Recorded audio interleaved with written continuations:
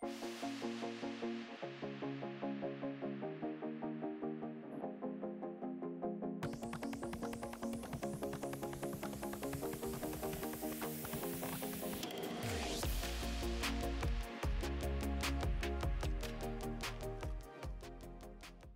going to go ahead and show some footage from last year's National. I'll also record a bunch of it while I'm here, but wanted to, I guess, kind of compare and contrast and show you guys exactly what has changed.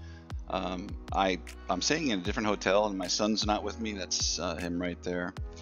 He didn't want to come this year. He had some plans with his friends turning 18. They were going to go, I think, to Mexico or something like that. So they never did it, but he's getting ready for college right now, and that's a good thing. So there's always a queue when you're getting your VIP passes. I think each time I've been in the line, it's been exactly the same area. I think each time it's been in the same area, so it's a line. You got to deal with it.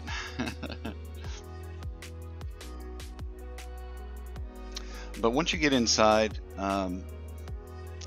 you're hit right away with I think there's freebies like every year from eBay. There was some kind of tote bag last year. This year it's some canvas kind of grocery bag looking thing. Either way, I probably won't use either of them, but I picked them up. I have 1,000 to 30 just walking the floor on any given day if you start out at 9 o'clock and then end up at 6. There's always some after the show things going on. There's a Kit Young booth. Lots of different dealers throughout, like the very back. The, I guess, manufacturers or just different businesses within the industry are towards the like east side of the building.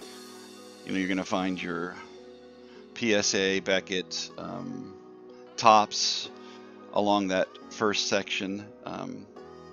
In the front, and then I saw a bunch of different vendors that I've never heard of when I was there yesterday when I did the live stream, and it's kind of a different thing, but a huge variety of cards, helmets, you know, all sports. It's like being a kid in the candy store, but we're a collector in a card show or something like that. But yeah,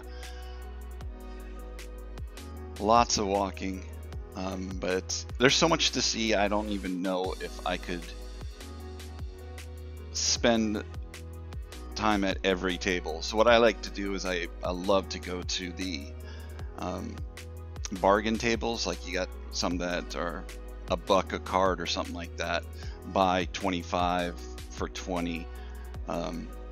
I've always found like really good rookies, up and coming, maybe things to take a chance on within those boxes, and it's kind of the route I go.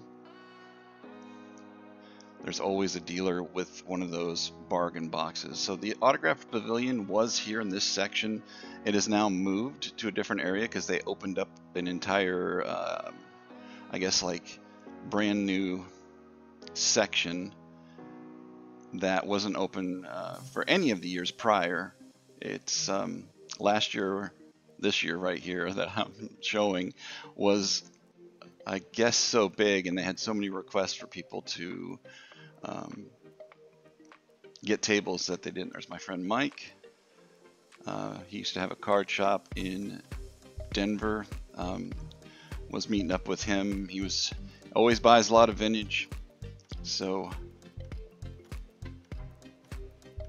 yeah, we're just hanging out here for a little bit and then moving on to the tables, walking by.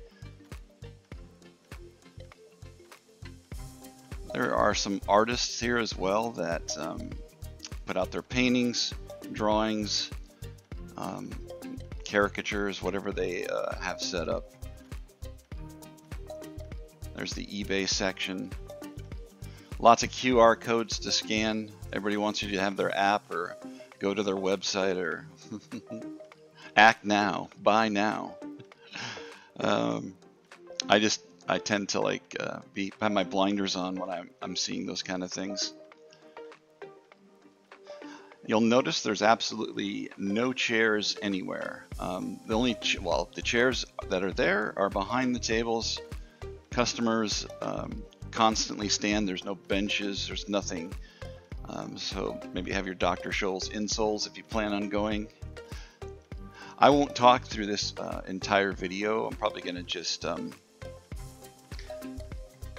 end it here in a minute and just have you guys check out the tour and walk along with me. You can reduce the speed if needed, turn down the volume because it might make the music super slow. But if there's things you want to see, yeah. I didn't like peek at every card table. Maybe I should have. But I'm planning on doing that here this year while I'm at the show. So with that, I'll leave you guys to the rest of the video. Appreciate y'all watching, and I will see you in the next live stream. Take care.